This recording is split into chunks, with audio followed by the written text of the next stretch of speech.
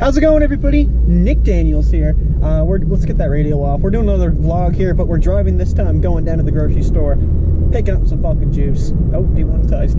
And I want to talk about something here. Now, I'm not going to be looking at the camera too much because I need to focus on what I'm doing, but I'll get my point across here. So I want to talk about clickbaiting really quickly. It's going to be about 3 minutes long here, so sit back, relax, and grab something to eat.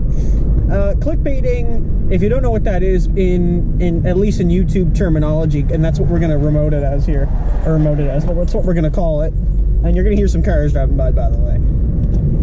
Sorry. But anyway, clickbaiting, any YouTube standpoint, is basically as a title of a video being very misleading and normally not containing pertaining to anything of the video.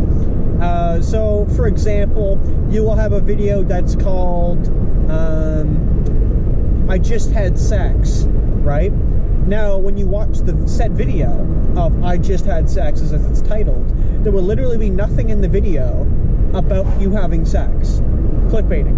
And there are certain points where, you know, minor clickbaiting, where you could literally just add someone's name in the title, like again, like say like a more famous YouTuber, for example, and that will get you apparently some publicity, and at the same time some notoriety, or however you pronounce that word, because of that. Because again, you're not if you're not even going to talk about them, what the fuck's the point of having them? And clickbaiting to me is really, it really pisses me off, because a lot of times you'll see these videos that are specifically titled something. You go to that video, again, oh boy, specifically for that type of content, and it's not there. And the worst ones is actually, like I said, it's just when it doesn't pertain to anything about the video whatsoever, and you can clearly tell that the title, and they always have like an open-ended question mark, like a question, open-ended question mark, but they always have like an open-ended question, so it'll be like, I just did what?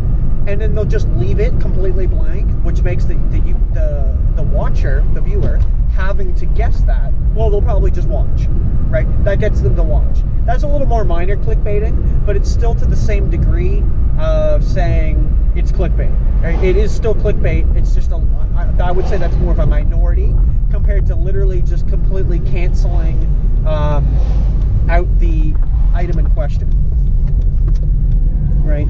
Like I said, when you don't pertain to the audience, when you don't have that content that you're telling people is in the video, right? To me, that's clickbait. That's, yes, it, you know, in a sense, you can also, again, say that the minor clickbait, yes, is a thing, the open-ended questions, whatever, but again, it's minor. When you look at, okay, I'm going to title a video something, and I'm going to have nothing in the video relating to the title of my video, but I'm just doing that because for whatever reason I have, that is clickbait.